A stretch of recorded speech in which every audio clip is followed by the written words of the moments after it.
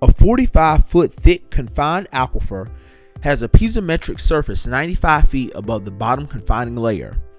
Groundwater is being extracted from a 6-inch diameter fully penetrating wall. The pumping rate is 38 gallons per minute. The aquifer is relatively sandy with a hydraulic conductivity of 165 gallons per day per square foot. Steady state drawdown of 6 feet is observed in a monitoring well 12 feet from the pumping well. The drawdown in the pumping well is most nearly A 7, B 10, C 13, or D 16. Pause the video and we'll take 5 minutes to solve the problem. Have you finished solving the problem? Let's see if you got the correct answer. Today we will talk about confined aquifers. As we discussed in episode 18, an aquifer is a body of saturated rock through which water can easily move.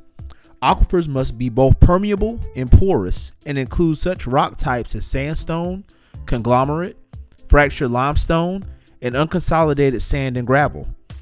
Confined aquifers are those in which an impermeable dirt or rock layer exists that prevents water from seeping into the aquifer from the ground surface located directly above. Instead, water seeps into confined aquifers from farther away where the impermeable layer doesn't exist. They are usually deeper under the ground than unconfined aquifers, and the relatively impermeable rock or clay layer limits groundwater movement into or out of the confined aquifer. Lastly, groundwater in a confined aquifer is under pressure and will rise up inside a borehole drilled into the aquifer. The level to which the water rises is called the potentiometric surface.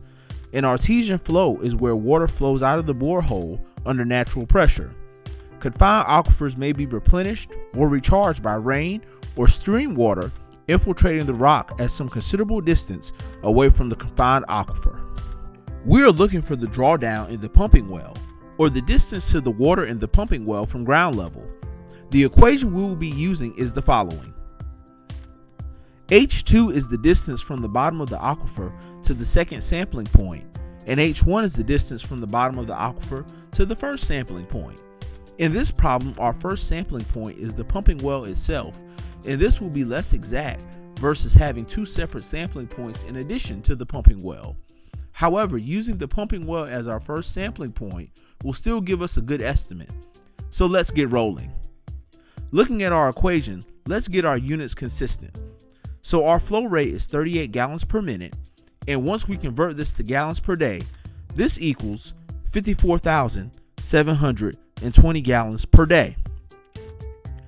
Transmissivity, T, is equal to the hydraulic conductivity times the thickness of the aquifer.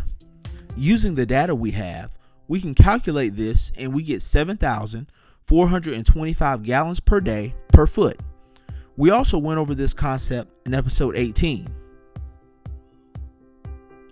Now that all of our units are consistent, we can plug our data into this equation. R2 is the distance from the pumping well to our second sampling point, and R1 is the distance from the pumping well to our first sampling point. For us, the pumping well is the first sampling point, so we will use the radius of the pumping well. So we plug our data into the equation and we get the following.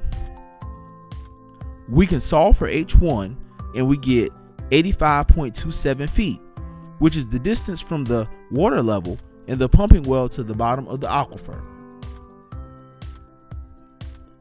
We can now solve for the drawdown, which is the difference between the distance from the ground level to the aquifer's bottom and the distance from the water level in the pumping well to the bottom of the aquifer.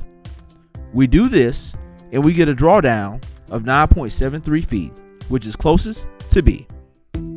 Join us for episode 32 of 52 PE exam problems in 52 weeks.